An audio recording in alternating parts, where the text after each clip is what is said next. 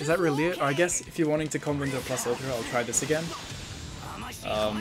Yeah, Aizawa or...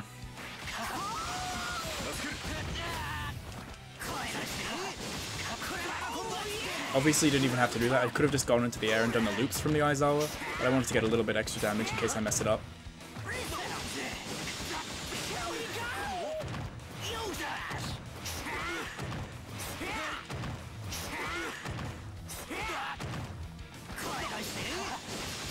Let's go again. Use some All Might this time.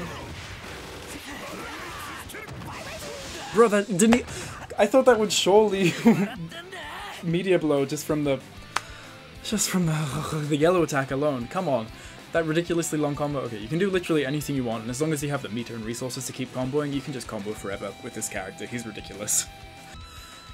Okay, hello everyone, this is Mr. Elbaronin here again, and today we're doing a present mic breakdown. Today I'm also celebrating hitting 3,000 subscribers thanks to you guys, and I thought, what better way to pay respects than to pay respects to my Hero One's Justice 2 breakdown videos, which really are what kickstarted my channel, so thanks for that, thanks for watching these. I like to think that I've come a decent way, at least in terms of microphone quality over the years since I've started, but... Okay, hello again everyone, this is Mr. Elbaronin, here for a stage. Yeah, we've come a long way, and even though I don't play this game much anymore, it's still near and dear to my heart, and I enjoy my days making my breakdowns for all the characters and playing online matches. It was a good time, and it was a while ago. But today, we're going over a present mic breakdown. He's a very interesting character, in that he doesn't really play the game in the same way a lot of other characters do. He kind of... Or it's just that he kind of ignores some mechanics of the game, like the meteor blow and the wall splats. He just doesn't do those, which is good in some ways and bad in others. Like, for example, you can do the longest combo in the world. I uploaded a short recently just showing, like, you can get, like, 70 hits with this guy just doing random stuff. And the opponent just never gets meteor blown. He just has, like, such a low meteor blow aspect. You can just do, like, infinitely long combos and just do whatever you want. So that's really good. Like, whenever you get a hit on the opponent, you can just do whatever the hell you like. And you'll probably be able to get, you know, a combo going and just keep it going for as long as you like or as long as you have meter. But also, he never really gets wall splats, so you never get that kind of extension. But then, the fact that you never get meteor blows means that you don't really need the advanced wall splat combos anyways. And taking into account that he has, like, a pseudo-infinite using just his jump attack, he's a very strange character. So, like, if I've spent all my meter, it's really easy to just get these loops where you just loop over your... like this. Like, infinitely. I messed it up there. You can keep doing it, just... Oops. As long as the timing's correct, you can just do this forever.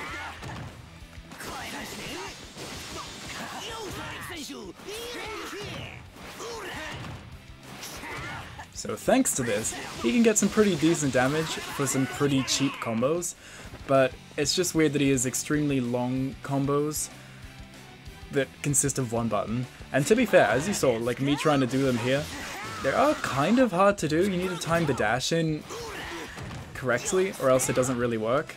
And also, I have the opponent on not recover. These do work on recovery, but I don't want to spend half the video screwing up combos.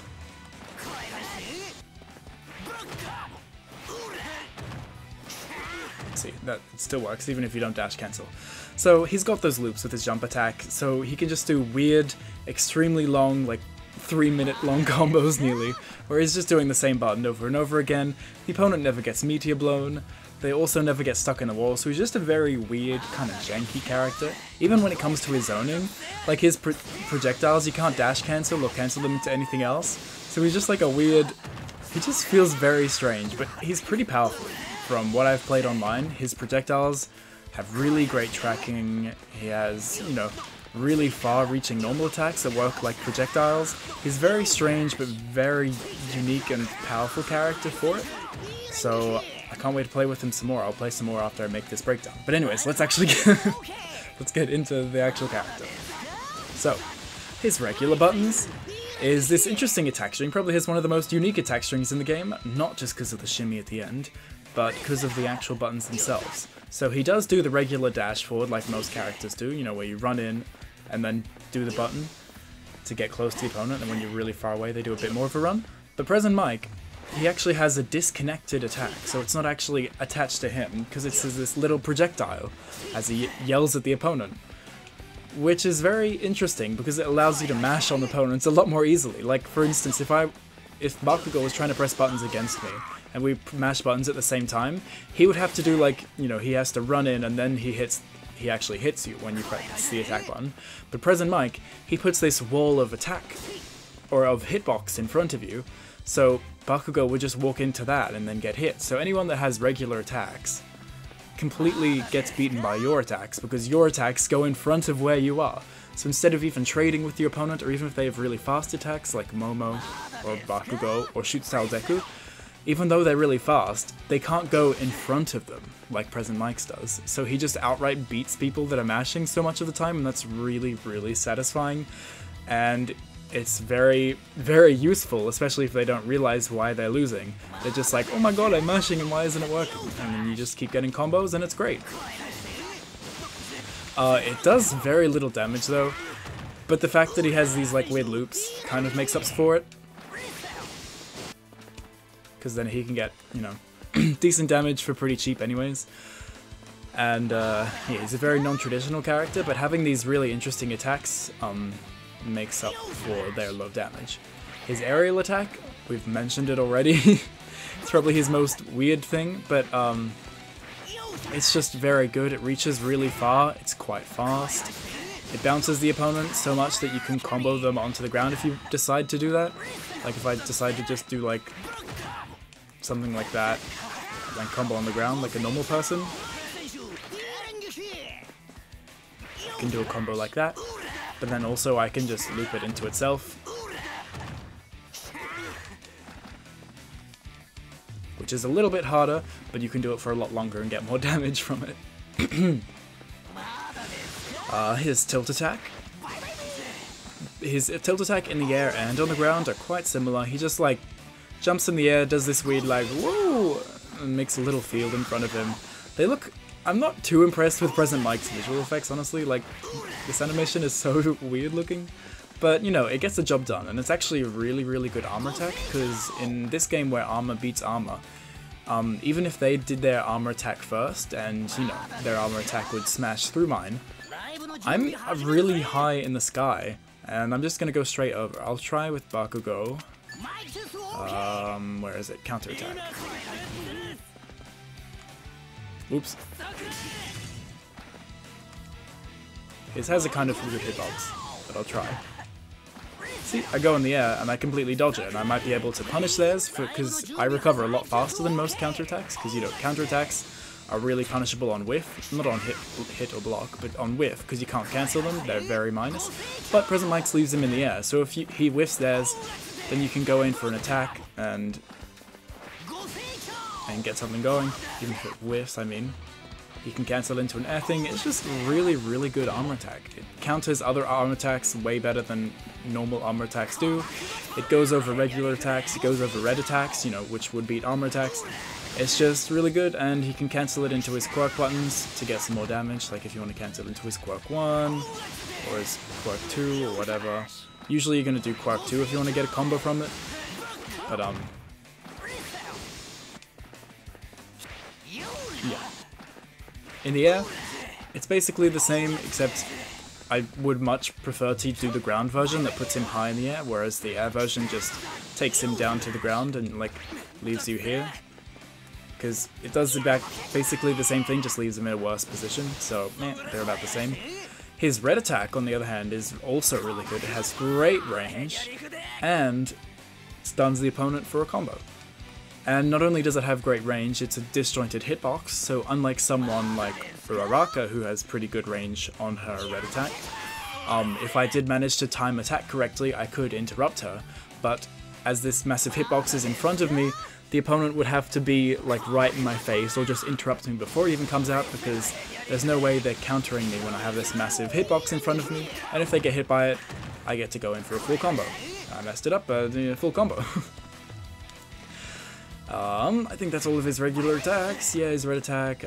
His dash is nothing too mentionable. It's decently fast, but pretty average. His jumps is actually pretty floaty. I didn't even realize that. Side step is pretty normal. Yeah, floaty jump.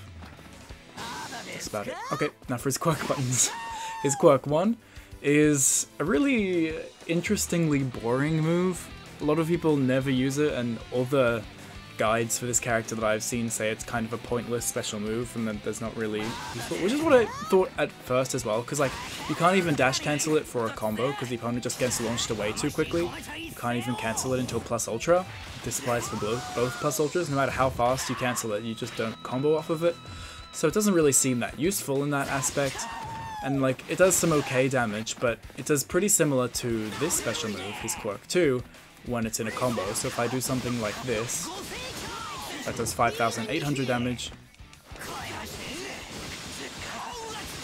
That does 5,700. So it's when it's in the middle of a combo, its damage is really negligible.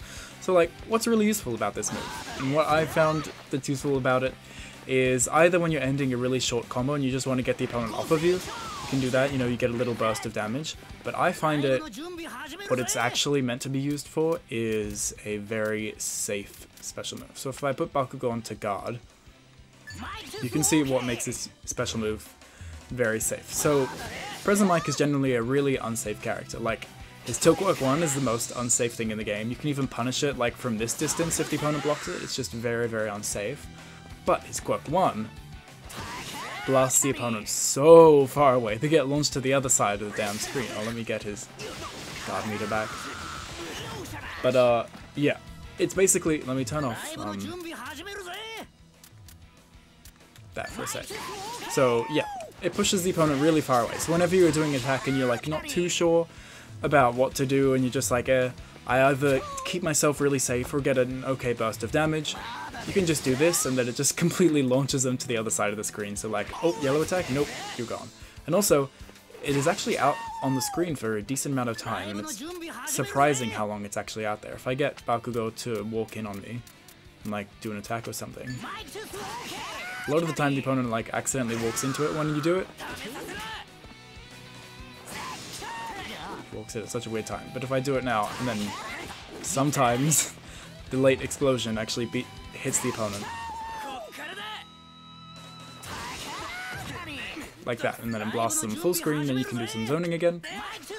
But yeah, basically it's just really good to keep yourself super safe, and it also does some decent guard pressure. So if I get Bakugo to block in the corner here, particularly in the corner, it's really amazing. So he's standing in the corner, let me turn guard pressure back on. So, we're in the corner, and when I do this special move, look how much guard meter it does. It took away like half of his guard meter from the one special move. When it's in the in mid-screen, it doesn't actually do that much, as you can see. It just does a little chunk because it doesn't get all the hits.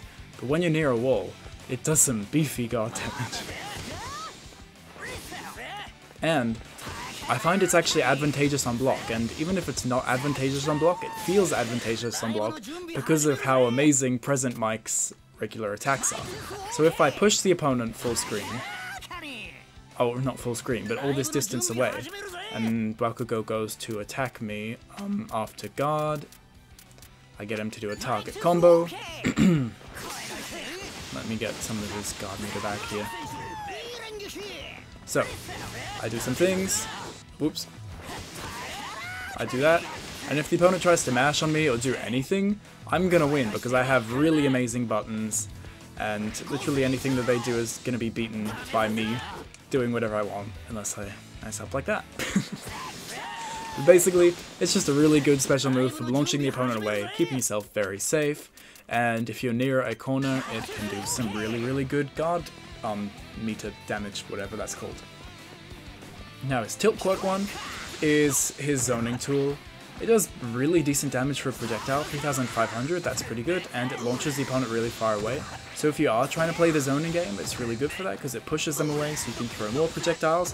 But keep in mind, it is very, very unsafe.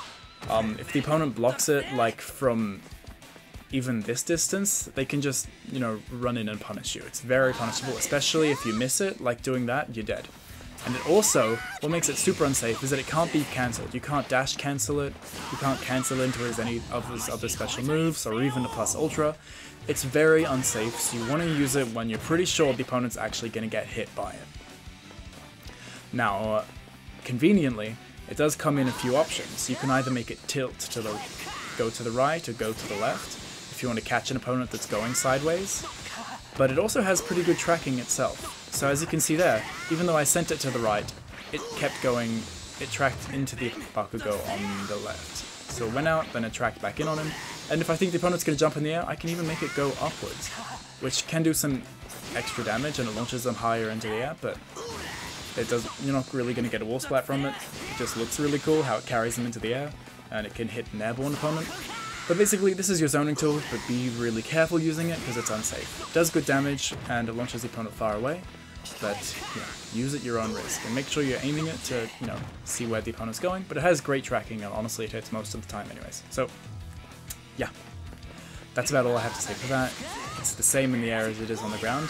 You'd think the air version would be a little bit better, but you have to be careful that you don't just fall to the ground.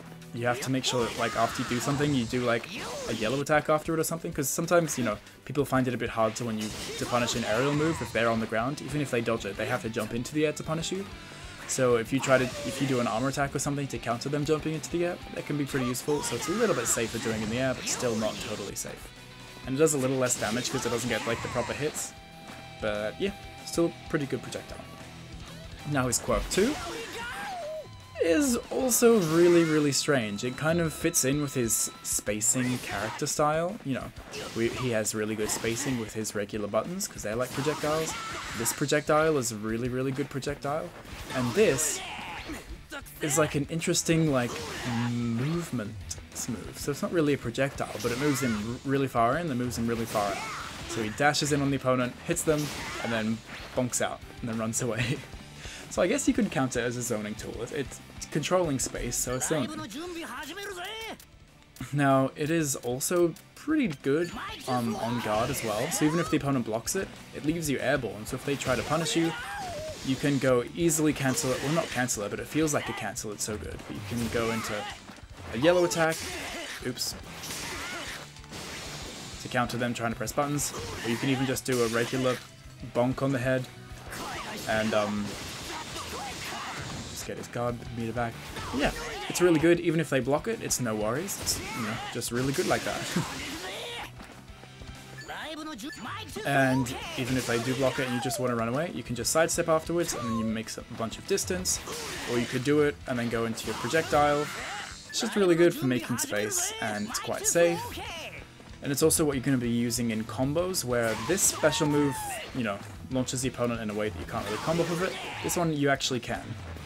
It can be a little bit finicky though, because if you time the dash cancel wrong, you can actually dash cancel before the move actually hits. So if I do this, I'll dash cancel before the move actually comes out. So I need to make sure I wait for the thing to hit and then quickly do a dash cancel and quickly attack, because if you attack a little bit late, the opponent will, fly away. Like that. So you want to be really quick. If you are, you get some good reward. And then that leads to some simple combos like this, where you can combo it off of your armor attack and then do something like this.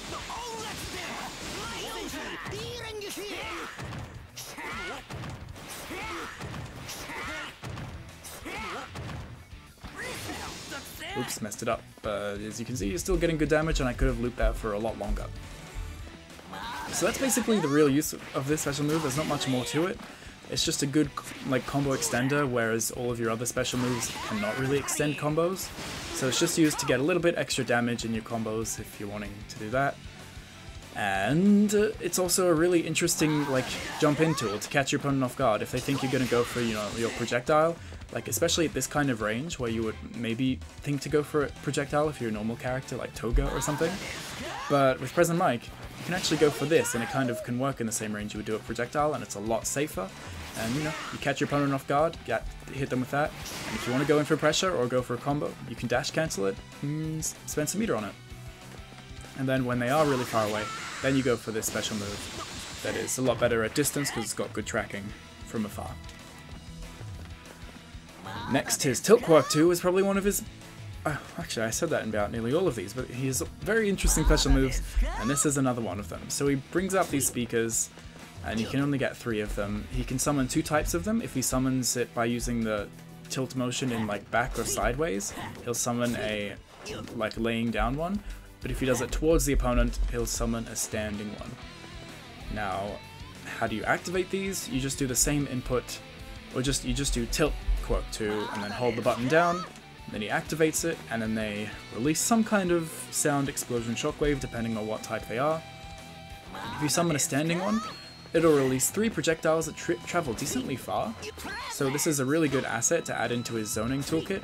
So if you like throw out one of these, or you throw out one of these, you can just keep it in his toolkit if you're wanting to keep himself a little bit safe. Maybe you've like hit the opponent up close with this, and you're like, okay, bring out one of these, and then I do one of these, and then go into this, and then maybe that would have comboed if I didn't screw it up.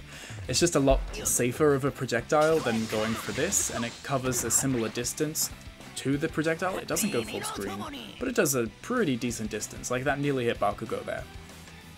So it's a safe projectile, it has really good hitbox considering there's 3 of them, so it's a very big attack, very good like that.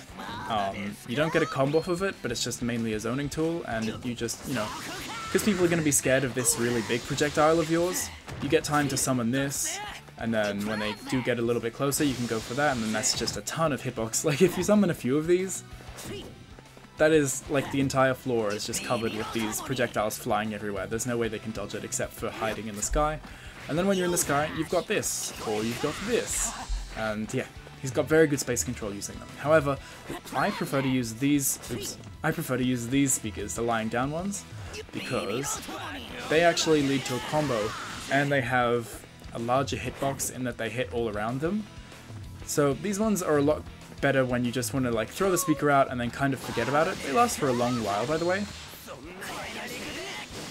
So you can just leave it on the screen and forget about it, and then anytime the opponent comes here, I'm like, oh, let me activate that and see if they get hit by it. If they get hit by it, cool. If they block it, it's pretty advantageous on block, I'm pretty sure. Let me get Bakugo to block. So if I'm over here, he happens to be near it, he blocks it, I get to dash in and do some pressure. Oops, I should have cancelled into this, and maybe he would have, no, whatever. He's gone now. But yeah, I prefer this speaker. I find it's a lot more applicable in a match, just playing normally, because you can just leave it out there. You're like, oh damn, the opponent's near my speaker. Let me do this, and if they get hit by it, boom, you get a combo, or you get to go in for some pressure. And if they don't block it, you get, yeah, a combo. But this one is still very useful because it's used as mainly a zoning tool, but I don't find it's really useful as a setup tool. Like, you don't just leave it there and then forget about it, because the opponent has to be in front of it. Like, if I have it here, and then Bakugo ends up over here, like, this speaker is just totally useless now until he decides to walk back into this, like, range in front of it, because it doesn't change direction. So these ones I usually just, like, summon and then, like, put out instantly as like a projectile, or maybe I bring out 2 and then bring them out and just use them as zoning tools. But that, yeah, I really just use them as zoning tools because they're not that useful for much else. So yeah, keep that in mind. But I definitely recommend, like, after you've finished a combo, maybe you've blasted them away, or you've accidentally messed up doing this combo, just summon one of these and then just leave them there. Or maybe after you've hit a projectile, be like, okay, I've got some time now, let me just summon a projectile, I'll speak it real quick, and then just have them scattered all over the screen. There's not really a point in having them beside each other, because it's not like they do much damage. Like, even if I place 3 right beside each other, even if he gets hit by all 3, like, you're not getting that much extra damage. So it's more about having the ability to hit them, so I prefer to, you know, lay them out at really different sections of the screen, so that no matter where the opponent is, I can be like, oh, he's kind of near one of my speakers. And then, yeah, I have more chance of actually activating them and then hitting with a combo. Like, oh cool, got a combo, run in, and do a combo. So, very interesting setup tools. I honestly find them a lot more useful than other setup tools that are in this game, like the, gentles, mirrors, and stuff. These are actually pretty applicable, mainly the lying down ones. Lying down ones are the only real ones I use, because they're just awesome. Okay, and you can't you can't summon a speaker while you're in the air, but you can activate them. Which is useful, because then you can do this stuff.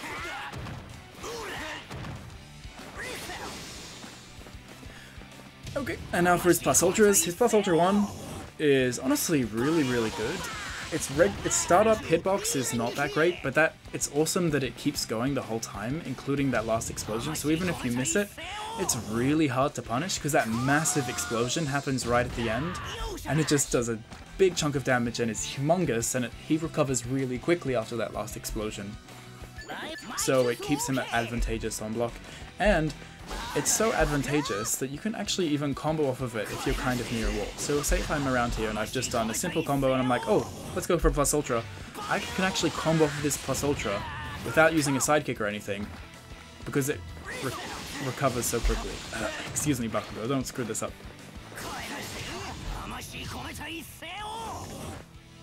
Oh damn, we kind of turned around, maybe it won't work. But especially when you're right beside a wall, or if the opponent isn't recovering instantly. But if you're right facing a wall, usually this works. Oh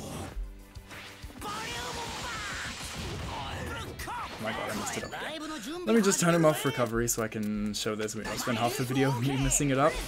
But basically, when you're anywhere near a wall, you don't even have to be this close. I'm just embarrassed that I'm messing it up so often. You can get a combo off of it. And then go in for these loops again. And yeah, that's really awesome. So if you ever realize you're near a wall, just pop a Plus Ultra 1 and see if you can combo off of it. And because it's, you know, Plus Ultra 1 and it's My Hero 1 Justice 2, it's reasonably easy to combo off of it using a support. So if you summon All Might, oh that was a bit late, huh? You can summon All Might or Aizawa to catch them after it and get a combo going from it. Oops, I was a little bit slow. But you can see that it's going to be pretty simple. Just depending on what you want to get after it. Maybe I can jump into the... Oh god, I forgot to summon it. Damn it. Yeah, you can combo off of it. It's pretty easy to combo off of it. His Plus Ultra 2 has a decent hitbox. Oh, hello? Sorry. It has a pretty decent hitbox in front of him. It can hit around this distance. You can use it as a kind of zoning tool, but I wouldn't want to risk it, wasting it. And both of his Plus Ultras are ground only, unfortunately, because his combo spends most of the time in the air. Pretty cool Plus Ultra 2, average damage, maybe a bit below average, I don't even remember. But those are his Plus Ultras. His Plus Ultra 3 will work pretty similarly as anyone else's. It's good that it holds him on the ground, so it's not going to launch him away awkwardly to miss damage.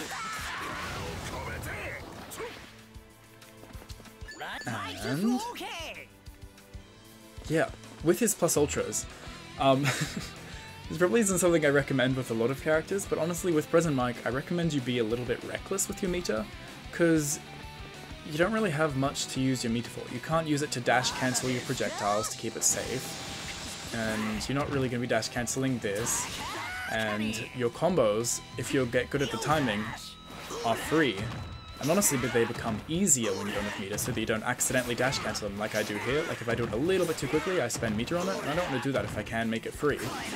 So I recommend you be really reckless. Like if I have 2 bars of meter, I honestly really recommend you just go mer Plus Ultra 2, get a big chunk of damage. Actually, maybe not a Plus Ultra 2, that seems like a waste of meter.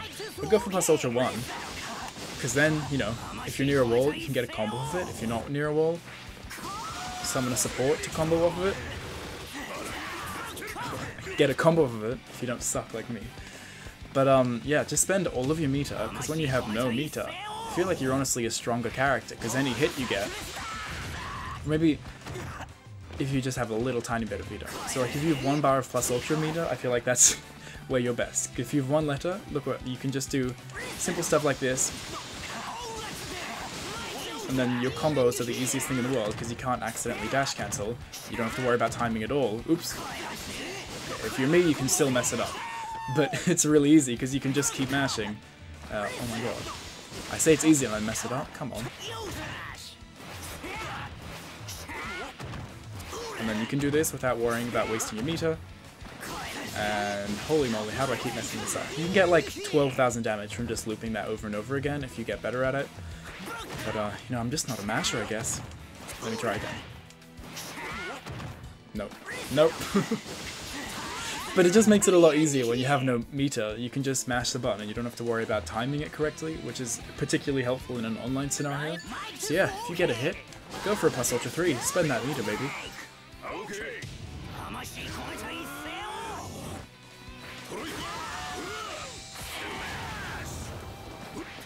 Okay, now I think we're into the combo portion of the video. So, what combos will you do with Present Mic? I wonder what, if I haven't spoiled them all already. So basically, with Present Mic, your combos are always going to be something like this. If you get a regular hit, you're just going to cancel it into an armor attack, and then cancel the armor attack into your quirk 2. And then from the quirk 2, you can either leave it there, and then try to get a reset on the opponent, trying to recover, which is something that I like doing, and that's why I like that the quirk 2 leaves you in the air, because you can kind of go for a reset and chase the opponent down. If you think they're going to recover and mash buttons, you can dash in and do an armor attack. It's pretty useful. I love that when it leaves you in the air and you go for a dash, it dashes you straight at the opponent, so you get a homing dash basically, so that's very useful. But if you do want to spend some meter on your combo, I'm going to turn recovery off so I don't spend an hour trying to land combos. But you can do something like this,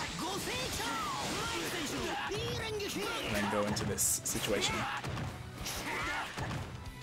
And then if you do mess it up, like, getting 9,000 damage is really good for a single dash cancel, but you can get up to 12,000 damage, and I haven't played this game in so long, and I think my execution's kind of gone down the drain. If it was ever there.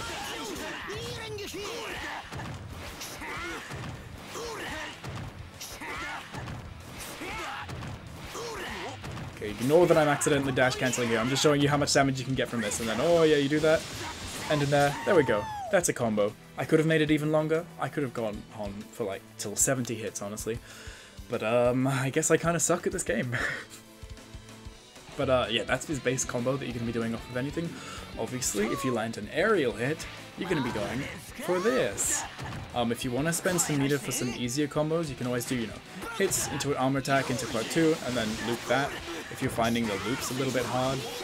And even this is going to be some decent damage, like a few bars, 10,000 damage, pretty good. But obviously, if you can time these loops, may as well do them, right? It is fun seeing how angry the opponent gets if you have such easy combos. If you get a red attack, because you can combo off of it, you're just going to do literally the exact same thing. And do this, into this, and then I don't know, do that if you like to cash out quickly. But see, look, that's a simple combo, 10,000 damage for one bar, pretty easy. And I could have gone for a lot longer if I decided I wanted to, or if I felt like I had the execution to. If you land yellow attack, you're just going to do the exact same thing. Surprise, surprise. You're just going to cancel into quirk 2 and then dash cancel that. If you land an aerial air attack, it's going to be the same thing. The only time where your combos are a little bit different is if you have a speaker on the screen. Because if I have a speaker on the screen, then I've got a extra combo tool. So if I do something like I can do something like that, and then I can combo off of my yellow attack. You don't want to do it off of your quirk 2, because then the opponent's going to be airborne. But if you do, let me get one of these behind here. So if I'm comboing my opponent, and I realize, oh damn, I've got some speakers on the screen, I can get a little bit of a combo like this going. I could have gone for a red attack there, actually. And that just lets you get a little bit extra damage at the beginning of your loops, so that you can get some more damage a little bit easier.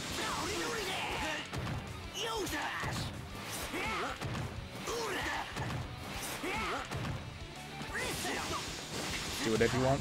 See, your combos can go on forever with this character, because he just gets no media block. It's ridiculous.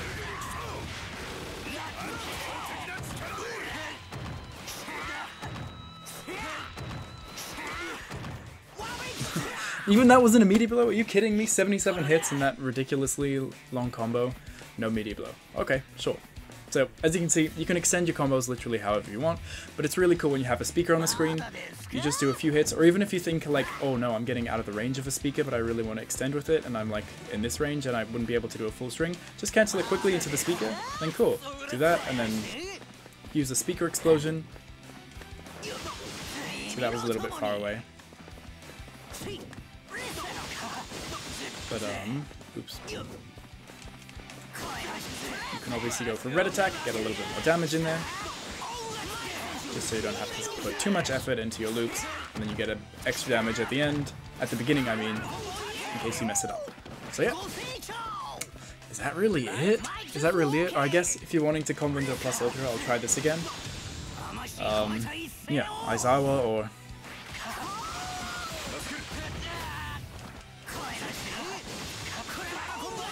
Obviously you didn't even have to do that, I could have just gone into the air and done the loops from the Aizawa, but I wanted to get a little bit extra damage in case I mess it up.